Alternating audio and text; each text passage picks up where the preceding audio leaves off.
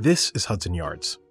Late in 2019, Facebook completed a lease for over 1.5 million square feet of space across 3 buildings in the area. Amazon also has an office down the street.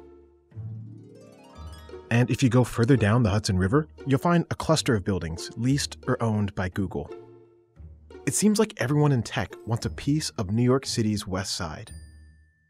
There's a reason that most of the major big tech brand platforms are based in a few places. They want to be near each other, and they want to be near some of the same resources. Mark Muro is a fellow at the Brookings Institution, a Washington, D.C. think tank. He and other economists call this clustering agglomeration. Agglomeration is the tendency of economic activity to gather or cluster or clump together. It happens because there are often benefits to businesses, workers, and institutions being close to each other.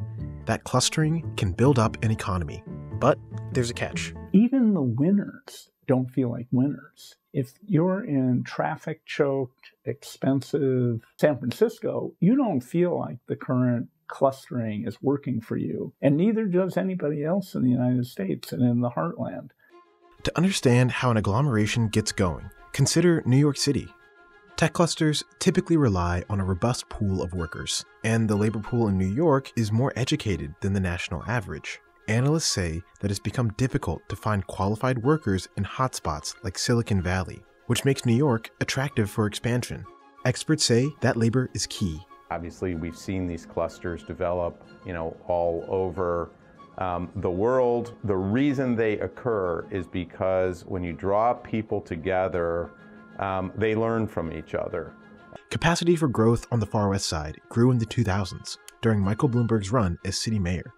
Doctoroff was his deputy. We did 140 separate rezonings of the city, often of old, underutilized industrial land that opened up the capacity to develop all sorts of new areas. So we embarked on a massive expansion of capacity for space. The city also extended the subway for the first time in 25 years. One of the big problems on the west side of Manhattan was there was no great way to get over here. $3 billion was invested in the extension of the subway into the area as well as other infrastructure.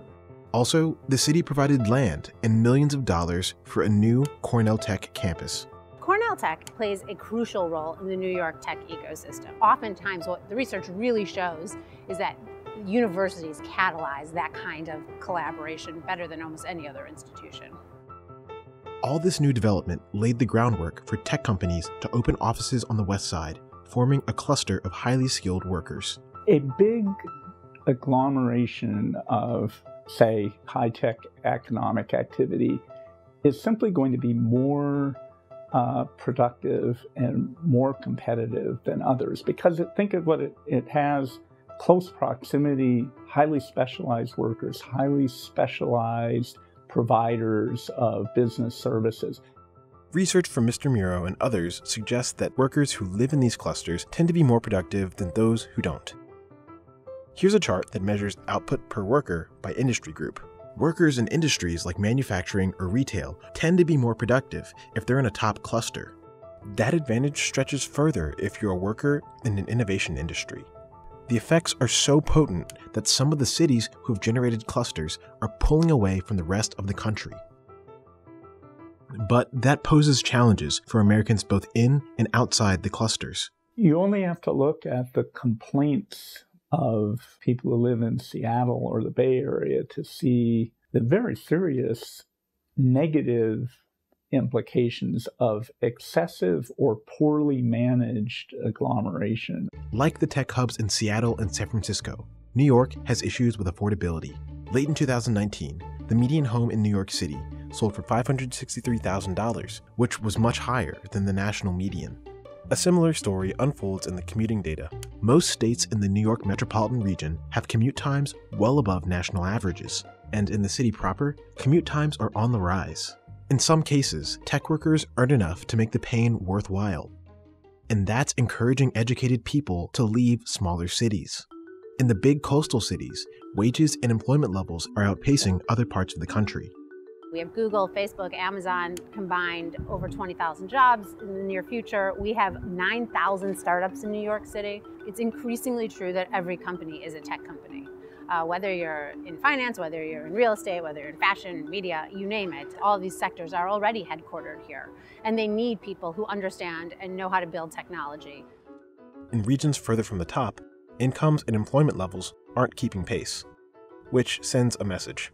For the foreseeable future, to really have a great career in tech in America, you probably do need to head out to the Bay Area or New York or Seattle and work for one of the big tech titans. I think that's an unfortunate reality in the United States.